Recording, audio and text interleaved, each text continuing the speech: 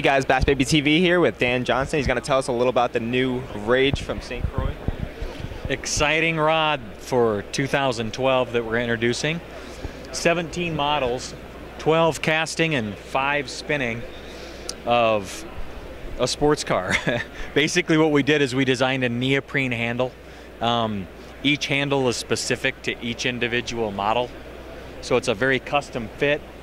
It actually has a tackiness to it. It's awesome when it's wet, humid, cold, dark, light, whatever. It's a very versatile handle. It's extremely clean, very comfortable, and even more sensitive than what we've had in the past, which is a pretty strong statement, okay?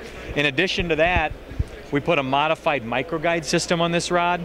It basically pulls weight from the tip, away from the tip, so it feels lighter in your hands.